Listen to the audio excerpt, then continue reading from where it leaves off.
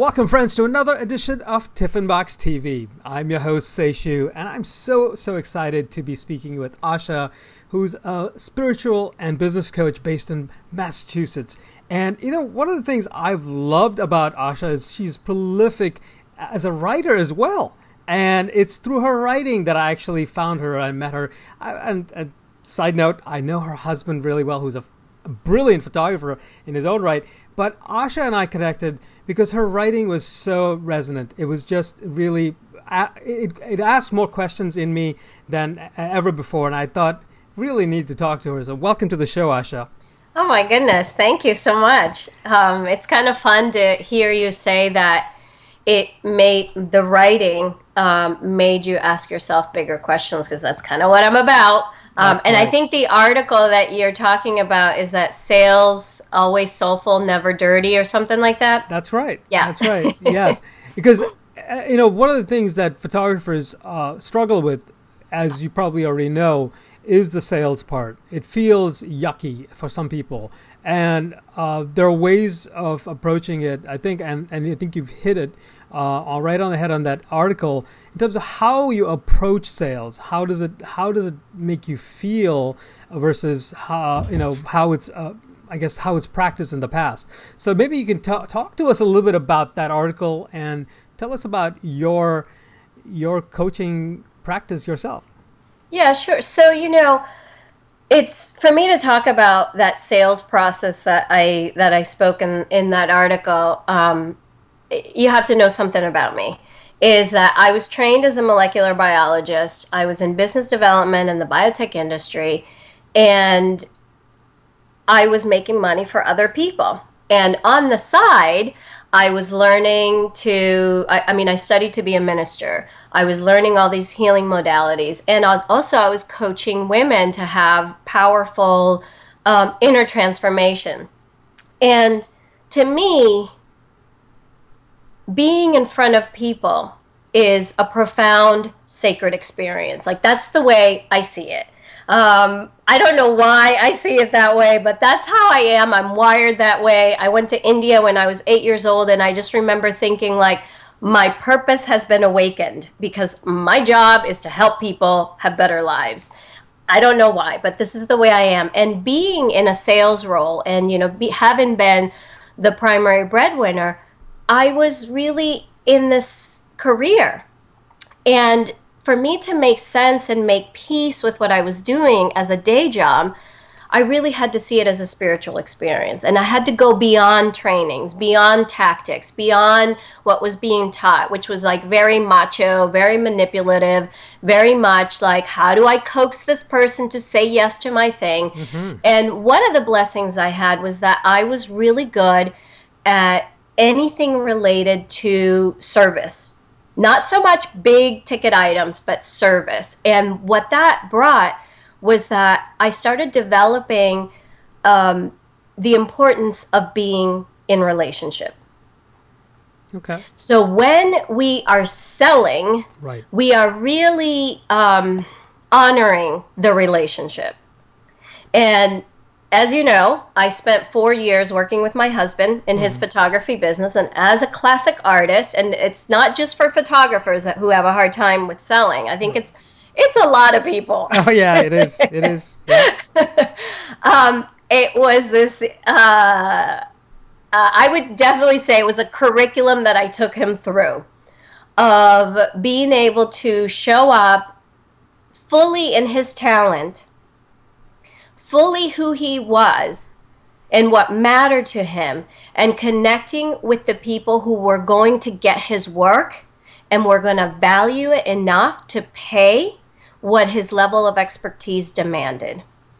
And that is a really hard thing for most of us, because when we are in that conversation, our stuff comes up, right? Like, maybe my stuff isn't that good. Maybe they don't have the money. Right. Maybe, you know, whatever it is. Our stuff comes up and we forget why we're really there, which is really to create beautiful art and have people witness it and honor us for what it is that we're creating. Absolutely. That's a great explanation. So much of what you've just said seems to me is a mindset shift. Is it more than that? I think mindset definitely helps, right? Because if you walk into a meeting, Right. showing your beautiful work, and you have this mindset of like, I'm going to be rejected, or maybe my stuff is not good enough. Who else are they talking to? Versus walking into, I really want to connect to the right person. I really want to connect to the right client. I want somebody to honor my work, and I want to provide for my family. Right. Mindset helps, but I'm very practical, and I think that if it's all about mindset, and you can create and materialize your life's desire by meditating and being by a tree, like, all power to you. I have yet to met someone who can do it that way. I think it's important for us to bring a practical element and have a sense. Most of us aren't taught these practical things about business, but then we have this beautiful talent, and we try to make it into a business that supports us and our family, and we're a little lost. And so I think mindset, yes, but also very, very practical tools of, how do we engage in our branding and in our marketing and in our sales process, and how do we fulfill? I mean, you have processes in your photography, right? You can't just be like, well, I have talent and show up. No, you have there's a formula a little bit to what you do when you show up to a wedding or an event or whatever it may be. There's something that you know is important for you to get, and you've also been practicing this for a long time. So it's not just like you have the mindset of a great photographer. So you're talking about a system in a way. Yes. Okay. Yes. Not assuming, but given that much of my audience are photographers, would you give us some hints, some tips perhaps, where we could get started in terms of getting these strategies and systems in place in terms of sales? Or it could be anything else that you feel is important for us to know right at this point in time. Yeah, I mean, so my system, if you will, it's called womanesting, TM, because womanesting is different than manifesting. So this may sound really woo-woo to a lot of people, and like, what the hell is she talking about? But what this really is about bringing more balance. Similar to what I was talking about with sales. It's like, okay, if this macho way of, controlling people or manipulating people is not really what is working nowadays, then what is? And I feel like it's really a combination of bringing more soulful aspects and more practical aspects together. So, unfortunately, to those who are listening to this and who are like, just get to the heart of it, I want to know how to make more money. Right. There is a foundational piece. Sure. And the foundational piece is recognizing that our stuff does come up, and having a systematic and elegant way of being able to, for lack of a better term, to heal what comes up. If you know that your worth stuff comes up when you tell someone that you are a photographer and that they should hire you, the chances are of you getting what you want out of your business are less, or are not as good as if you are aware of yourself and have an elegant way of processing what comes up for you. So that's the number one piece. And I'm happy to share a link for your audience who's a little bit more open-minded and who wants to explore what this is. And that'd be great. Really the way that I see it, I don't know if have you read Edgar Tolle? Edgar Tolle's The Power of Now? I know who he is. I haven't read the book, unfortunately. Okay, so essentially the training that I take people through is being able to be in the now and what that really means. Because a lot of people talk about being in the now, and most of us have no freaking clue what that means, right? But being in the now is a constant experience, and it's very specific to each person and to the moment. And you have to train yourself in it, basically. So that's, that's kind of the first piece. The second piece is what I was saying about having a practical set of tools. And I like to simplify as much as possible. We live in a complicated world. We do. There's so many things we could be learning about. I mean, you could literally spend all day learning how people market and how, all the sales tools that are available out there. I mean, you could spend all day doing that. And what you'll end up doing if you do that is confuse yourself further. So I like to keep it very, very simple. Have a very specific process that you take people through, and just keep it simple. I mean, even down to what packages you offer. When I first started working with Glenn, he had this whole beautiful a la carte menu, and I was like, oh my God, if I was your client, I'd be like, I don't know. I'd be so confused, and I'd be like, you tell me. But some people don't do that. And so the first thing we did is create 3 packages, and create packages that most people, maybe I don't know how you shop, but some people always shop and they get like the best item on the list. No matter what it is, no matter how much it costs, they're like, I want the top package. And other people always go for the middle package. And some people always go for the lower package, right? And so you construct packages that keep this in mind. And I would say a little tip for photographers is like, create a middle package that you want to sell more of. Sure. Because most people tend to go there. Right. Absolutely. So that's just like one practical thing. And I don't get to talk about Glenn as much anymore because, I used to coach a lot of photographers, but he was like my first student. And it was amazing to watch his transformation. Sure. From, obviously he's an incredible photographer. I mean, I mean, just his work is just, to me, is moving. But watching him talk to people and how that transformed through the training that I took him through. When I first started working with him, our kids were very little, and I wasn't going with him to the meetings. Like, that's just not what we wanted to do. I wanted to stay home with the kids. I wanted to make sure that they were okay at night, because, these meetings happen at night. And so then after the meeting, he would call me, and I'd be like, okay, did you close them? How did it go? How did the conversation go? Like step by step, everything that happened. Right. And then, a year after that first time, I was like, no, you should have said this. You should have done that. That's okay. Like, next time, that's what you do. And then after a year, he had a meeting during the day, and I went with him, and I was blown away. I was like, you are a freaking master at this. And you did it so organically, so beautifully. And I was just like, my job is done. That's awesome. That's great. So do you walk other creatives, other solopreneurs through a similar process now? Is that what you're called to do, as they would say? Yeah, I have really 2 kinds of people. I have businesses that are more established and basically they're trying to go to the next level in their profitability and growing their team and stuff like that.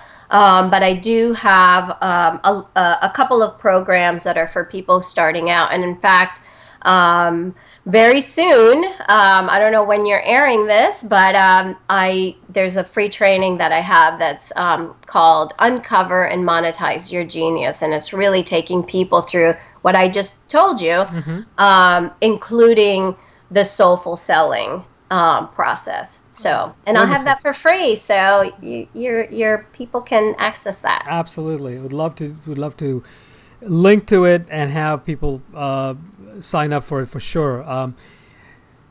There are certain things that photographers encounter, and I think you, as with Glenn being so close to you at home, you probably see it all the time. But and you sort of hinted at it as to there's so many things one can learn online, and you hit it right on the head. One can get incredibly distracted and confused by what's out there, and the next shiny thing that's out there is what people are going for.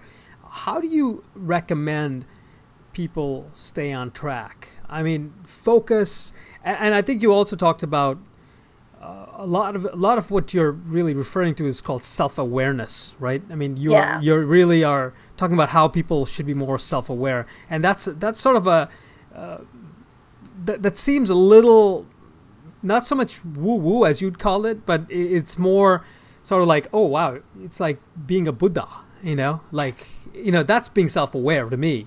I mean, but being self-aware also is a bit of a process, right?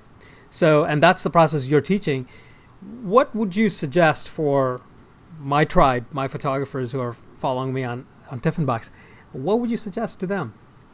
So I run these beautiful retreat masterminds at the beginning of the year. And the reason I do this is because that's the process I take myself through. And actually, I mean, I have a coach too.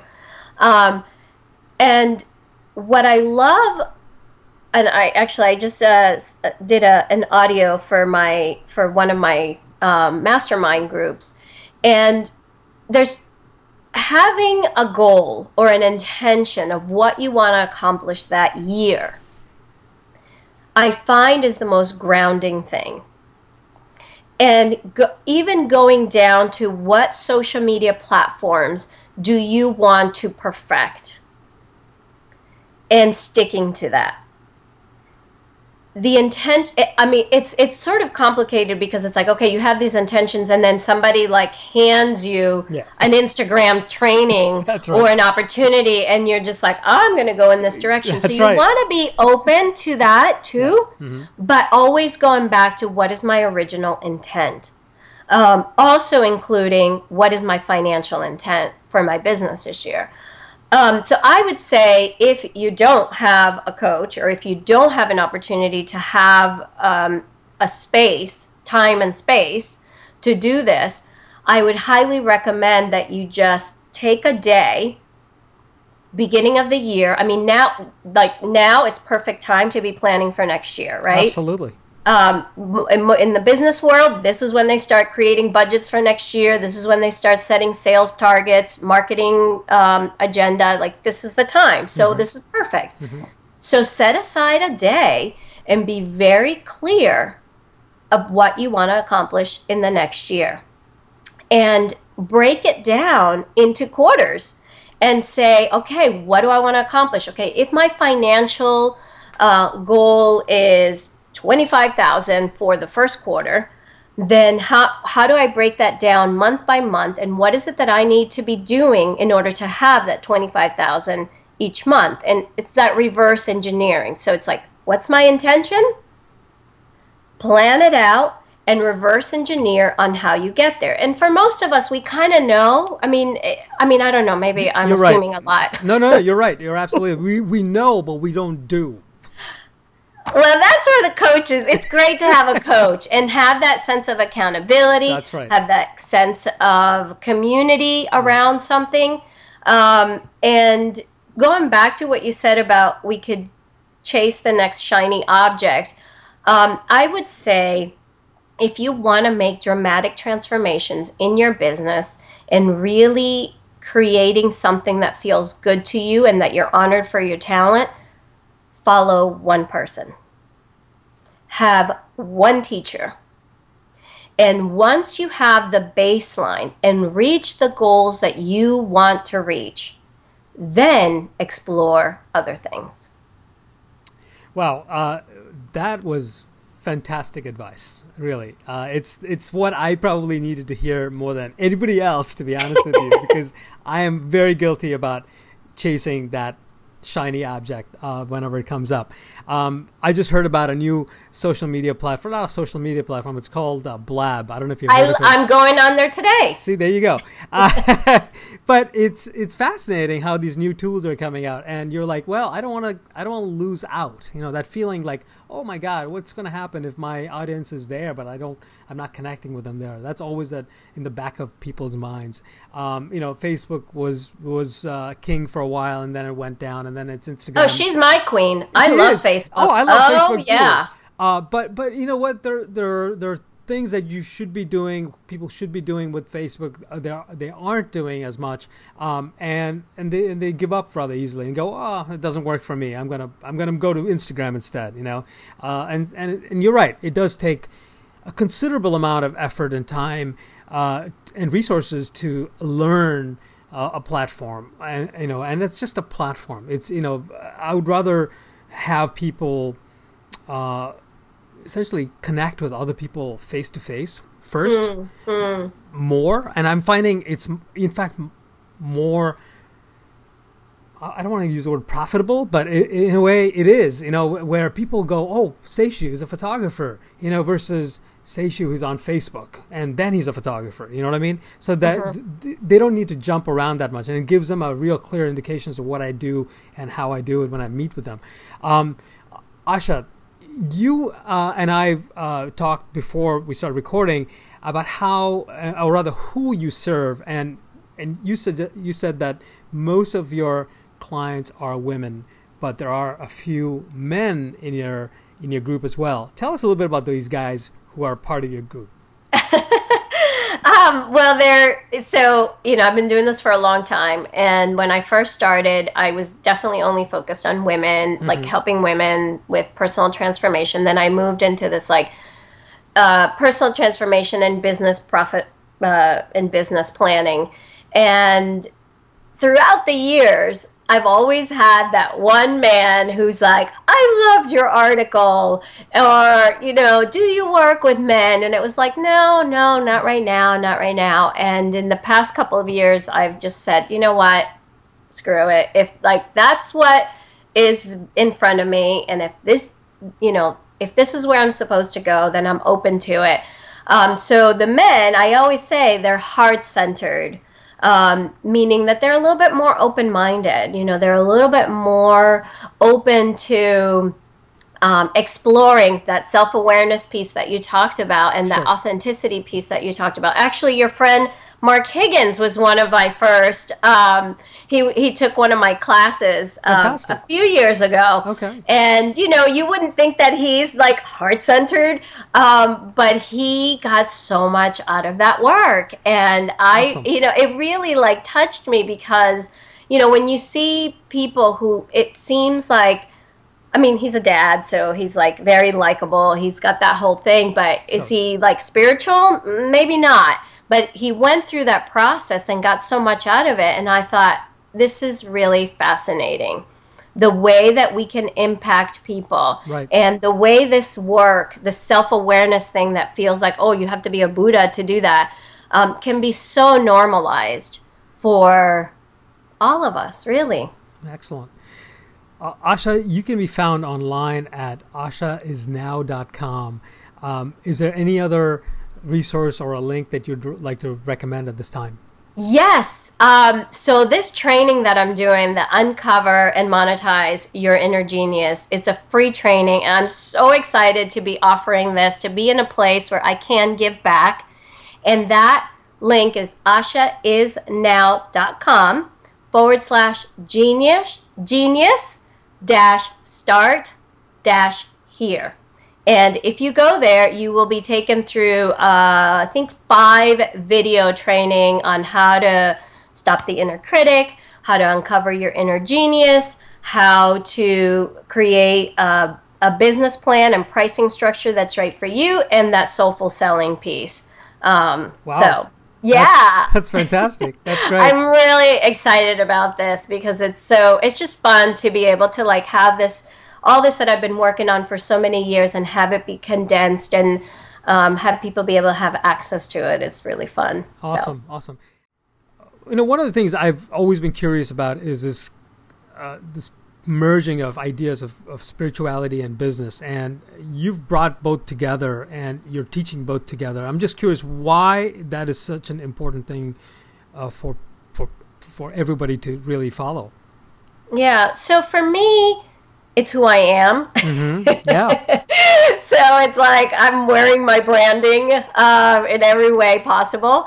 But also what I've been able to observe in our economy is that business for the sake of making money is outdated. And we have been trained to get jobs, or we have been trained to create businesses that make money. And especially for creative people and people who want to contribute to the planet in a positive way, that's not enough.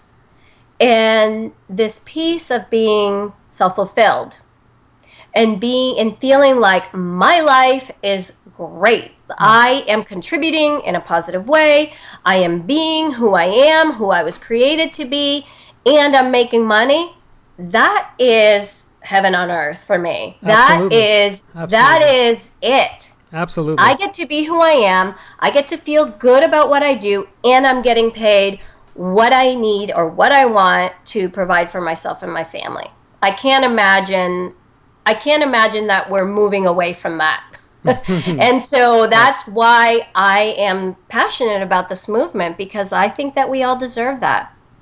Absolutely. Absolutely. One last question. And Yes. when we were talking before, you mentioned something about how people see the value in what you do and are willing to pay you for it. This is, I think, another sticking point for a lot of photographers, is that they are afraid to do the sale or make the sale or even ask for the sale, only because they feel that their own work, it may not be valued by their clients. What do you say to them? Oh my gosh. Have you seen that video by Ira Glass?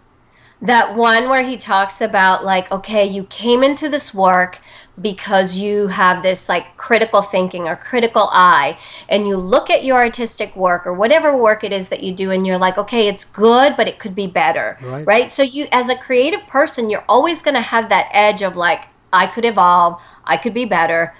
And at the same time, we also need to recognize that our work, if we put in the time, if we put in those 10,000 hours of mastery, right? Right. Our work deserves to be seen for what it is. And I will say that, part of why I'm passionate about what I do is because I know people need me to believe in them. Like, we all need that. We all need that person that we respect, that we revere, that is doing great, and who says to us, what you do matters. And we all need some of that. Sure. I mean, ultimately, we have to believe it too, right? And in the process of ultimately believing it, the support of a cheerleader, or, someone beyond a cheerleader, but someone who really is there to feed us when we're not feeling fed. It's an important part to own your level of mastery. And I'm all about, like, I know there's so many people who like buy a professional camera and they're like, I'm a photographer, let me charge $4,000 for this wedding package. And you're just like, oh my God, like, learn your lighting. Like, even for me, like, I see it and I'm like, oh my God, like, come on, right? Like, I've learned from my husband, you're not ready for that. So I think honoring... I can hear Glenn say that. Yeah. He wouldn't say that. I'm the one that I'm like, do you believe this? I think pricing your services at the level where you are is important. And some of us are, and I go over this in the course, by the way, we can be in portfolio building stage, which is like, if you're new to this and you just bought your first professional camera, do not charge $4,000. People are going to be pissed at the work that they're getting back. And you will not feel good, and you will probably quit doing photography. Start at that portfolio building pricing. That place where you're trying to get testimonials, where you're trying to get a decent portfolio, and perfecting and having the critique. And I think you guys do this in such a beautiful way. The photography community, at least here in New England, is like you guys do that mentoring piece. That's right. And I think it's really, really important to have that. And then when you have reached a certain level, asking for what that value is. Really asking for that level that you have cultured for yourself, right? Maybe it's hard for us as artistic people sometimes to know when that place is, and maybe why I also think like that mentoring and coaching relationship is helpful, because someone who will nudge you and kind of push you to your edge of saying like you're ready. And another little tidbit on that is that when we raise our prices, our rates, we're really asking for greater excellence of ourselves and greater excellence of the kind of clients that we attract. Wow. Yeah, that is fantastic. That is so true. Folks, this is Asha. She's a spiritual and business coach. You got to listen to her. You got to read her. Her essays are incredible. I would highly recommend you go check her out on ashaisnow.com. I'll have a link, obviously, in the post right underneath this video. But this is good stuff. This is the stuff that you need to even get started. I mean, most people start with a camera in hand and go out and make pictures, and that's great. But this is important. This is the business side of things that if you don't take care of, you won't be in business very long. And this is good stuff. So, Asha, thank you so much for joining me today. Oh, it's such my pleasure. Thank you. It's photographers have obviously a sweet place in my heart. I figured. In more than one way. But yeah, I'm delighted to be here and be connecting with your community. So thank you for inviting me to your community.